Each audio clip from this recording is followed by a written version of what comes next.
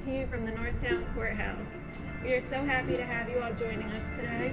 My name is Kayla. I'm the Southeastern Vice President of Pennsylvania Bikers for Justice. And at this time, I'm pleased to introduce our speaker, Chris Bowman. I'm not going to bore you with the same old painful stories that we have shared to a government that simply does not care. What I am going to do is say some things going to piss you off. The people in this building here, this courthouse, they don't like you.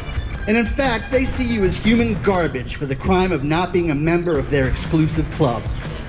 To them, you are deadbeats, abusers who are guilty or proven innocent. You just don't want to pay child support. You're ne'er-do-well. You can't even change a diaper, let alone navigate your way out of false allegations of abuse in a kangaroo court that offers zero due process or constitutional protections. You are less than. You are the dog shit on their shoes. But I don't see any deadbeats here today. I see blindingly strong stepmoms, bonus moms, and moms by proxy, ferociously protecting their cubs.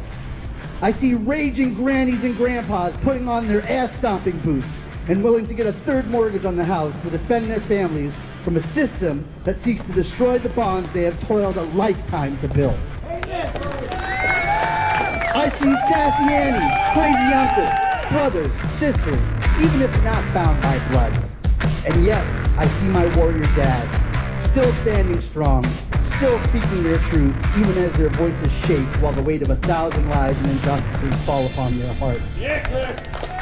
All of us bound by the knowledge that our children are watching, and that it is our responsibility, our God-given duty to drag the injustice these bastards perpetrate out into the light and show the world just what kind of destruction